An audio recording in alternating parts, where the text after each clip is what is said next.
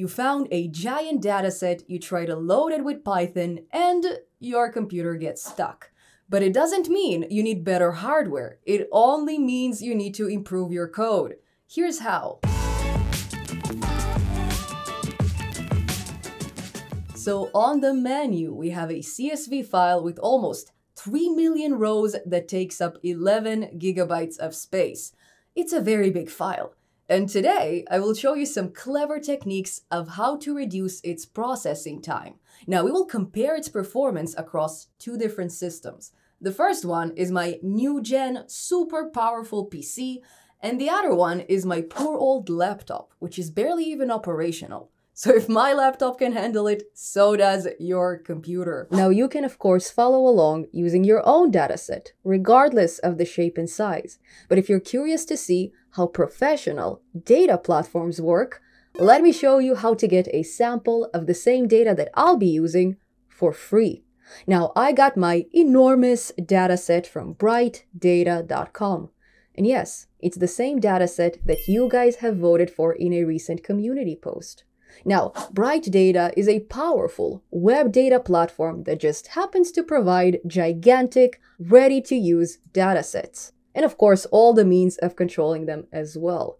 Now, to get our sample, we will log in and we will navigate to our user dashboard. Then we will click on this Datasets and Web Scraper tab, followed by a click on the Dataset Marketplace, where we will search for Amazon. And boom! Here's our lovely Amazon bestseller products dataset, and it currently contains 2.3 million records. But this keeps changing all the time. Those type of datasets are constantly updated. So if anything changes on Amazon, it changes here as well. Now, if you think that 2 million records is a lot, I wonder how you feel about 279 million of them. That's a bit more intense, okay? Now let's quickly click on View Dataset, and we can of course download an arbitrary sample of data, either in a JSON or in a CSV format. But why on earth would we do that if we can filter and customize our data first? For this, we will click on this Create a Custom Subset button, and we will call this subset filtered. Now let's say that we're only interested in the products where the product category includes electronics, okay? And in addition, we would like those products to have a value inside their image URL field. So image URL exists true. Now you can of course keep customizing it further. I'm just gonna click on Create Subset. And beautiful. We are now dealing with a completely different set of values. And instead of 2.3 billion, we now have 65,000 of them. And that's exactly why we always filter our data before downloading it, especially if you're planning on purchasing it. There is a very big gap between 2 million and 65,000, okay? Now let's quickly click on Download Sample, and we will get our sample in a CSV format.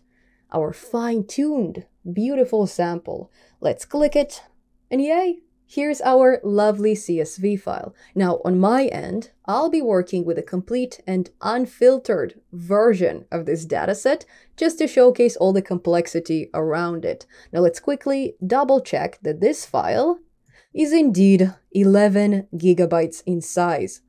Wow! Now, let's see what we can do about it. Now, once we have a dataset, we will navigate to Anaconda, where we will open Jupyter Notebook in the exact same directory as our file. Now, if you're not sure how to do this, please check out my Anaconda Guide for Beginners. Now, once we are inside Jupyter, we will create a brand new Python 3 notebook. We will call it Amazon Data, and as usual, we will begin with the imports. Now, since data is what we seek, we will first import pandas SPD, which will help us with reading, organizing, and searching within our dataset. In addition, we will import the time module, which will help us with measuring just how long each operation takes. Now, the first thing we'll do here is we will load our CSV file with pd.read_CSV, to which we will pass the name and the path to our file, in my case, data.csv. We will then assign this expression to data, and since we'd like to measure just how long this operation takes, right above it, we will create another variable called start. We will then assign it to time.time and an empty set of round brackets, which represents the current time. Then at the very end of this cell, we will add a print statement that says file loaded, this took, or this operation took, to which we will concatenate the current time.time minus the start time. Now, in addition, we will also mention that what we really mean is seconds. Now, the last print statement here, we will verify that the size of our data matches our expectations. For this, we will type data shape, and we will assign it to data.shape. Okay, makes sense. Let's quickly give it a run with Shift-Enter, by the way. And when I say quickly, what I actually mean not so quickly. You will see it shortly. And eventually, after 99 seconds, we are finally able to load our file despite this warning. And the reason why we know we loaded this file is because the shape of our data is 2.3 million rows by 39 columns, which is what we expect. Now, I wish I could say the same about my laptop, because if I am running the exact same code, my notebook dies and I am unable to load this file at all. So what are we supposed to do now? Well, let's start with solution number 1. Focus on relevant data. So my question to you is, do we really need all those 39 columns? Well, probably not, but it depends on the nature of your project. So let's say that in our case, we are making an app that simplifies shopping on Amazon. So when I imagine it, I imagine a product title, an image, a price, as well as a link to the original listing on Amazon. So let's try to implement it. In order to make it happen, we will need to take a look at the titles of our columns. For this, we will navigate to the next cell and we will type data.columns. Let's give it a quick run. Now let's quickly pick and choose what columns we need and what columns we don't need. So first things first, we will definitely need the final price. We will also need the image URL, the title, the URL, and actually let's also include the product category because it might be important, especially if we'd like to expand on our app in the future. Now, in order to focus on those columns, we will go to the very first cell and we will add a use calls property to our read CSV method. Now we will assign this property to a list with all the column names we are interested in. So we will begin with final price.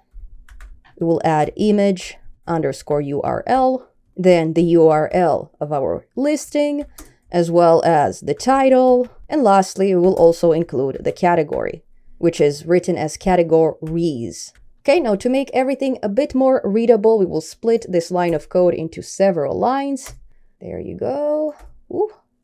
And before we run this cell, let's make a quick memory note that it previously took us 99 seconds to run it. I wonder if we can improve it now. So let's quickly give it a run. And beautiful! We are now loading this file almost twice as fast. Now, please keep in mind that these results are approximate. If we'd like to get accurate results, we will need to warm up our CPU first. Now, when it comes to my laptop, it was finally able to load this file in a record time of 5 minutes, which is something, but it's still not good enough. There must be a better way, which leads me to solution number 2, known as chunking. Now, with chunking, instead of loading our 11 gigabytes of data all at once, we first split it into small chunks and then we load them bit by bit. You may know this process as batching.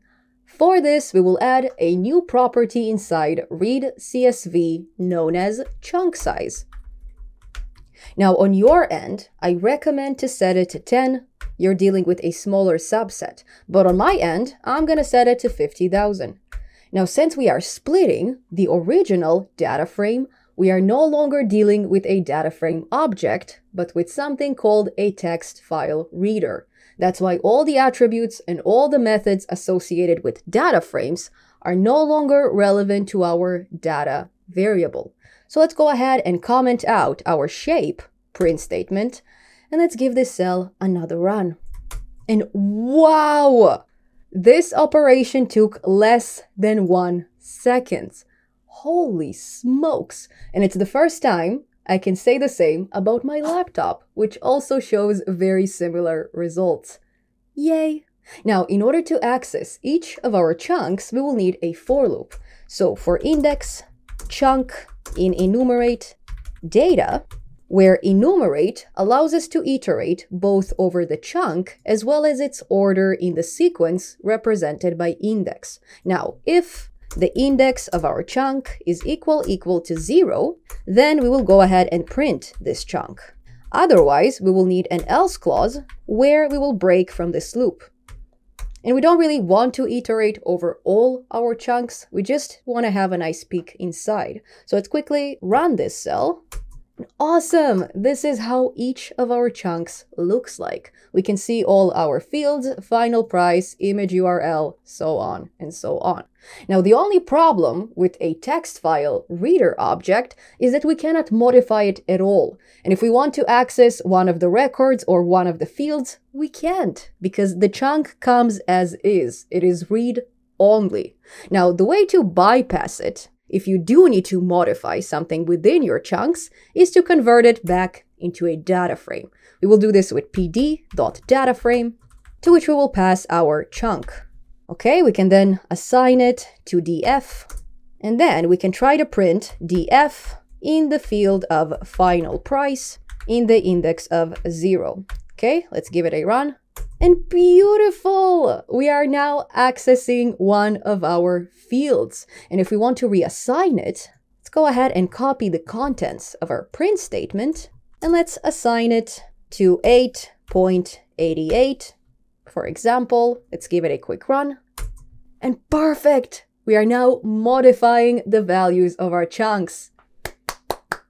Excellent! Now, the last solution we will explore is saving our modified data into a new CSV file.